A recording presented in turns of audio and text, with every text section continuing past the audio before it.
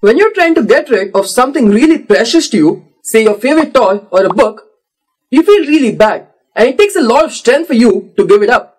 But say you're trying to get rid of a dusty old photo frame, then you readily do it. Now just like you, even atoms have a certain affinity, if I'd like to say, towards their electrons.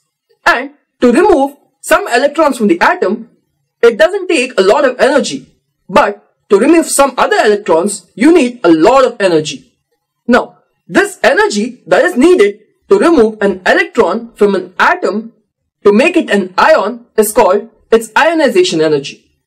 Now, you already know that atoms like to be stable, and for them to be stable, they need 8 electrons in the valence shell, or 2 if you're helium.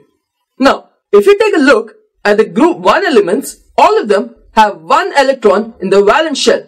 So, it should be easier for us to remove this 1 electron when compared to a very stable element, say all the noble gases.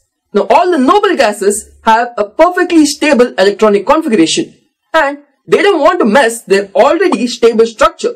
So, for us to remove an electron from these, it needs a lot more ionization energy. If you want to remove another electron from an atom, then that would be its second ionization energy.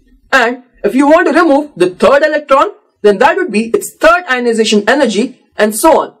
So, as we know, the atomic radius increases in this pattern in the periodic table, then the ionization energy increases in this way.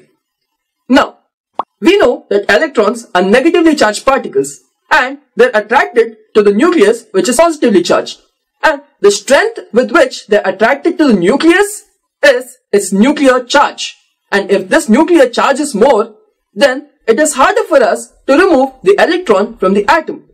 So, higher the nuclear charge, higher the ionization energy. Here is a list of some ionization energies of a few famous elements. So what have we learned in this video? We have seen what ionization energy is and how it varies in the periodic table. So until next time, happy learning!